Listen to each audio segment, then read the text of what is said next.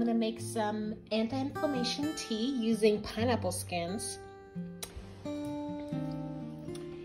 Here's my supplies again. I have my alkaline water, my pineapple skins. This is what they look like, pineapple skins. You just shave around the pineapple.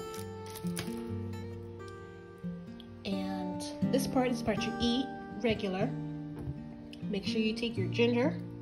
And you can even sprinkle a little bit of turmeric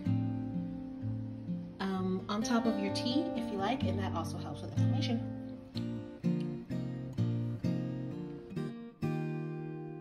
So I chopped up my pineapple. I have a lemon here. I have some ginger. I just finely chopped it up. I'm gonna take my ginger here,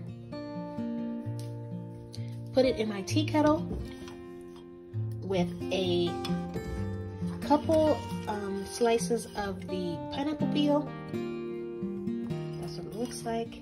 I have 1 cinnamon stick, and I'm also gonna slice up some lemon. Let's come over here, back to my little station.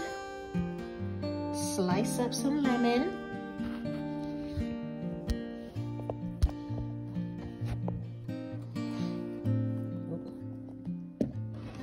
And I also added alkaline water to now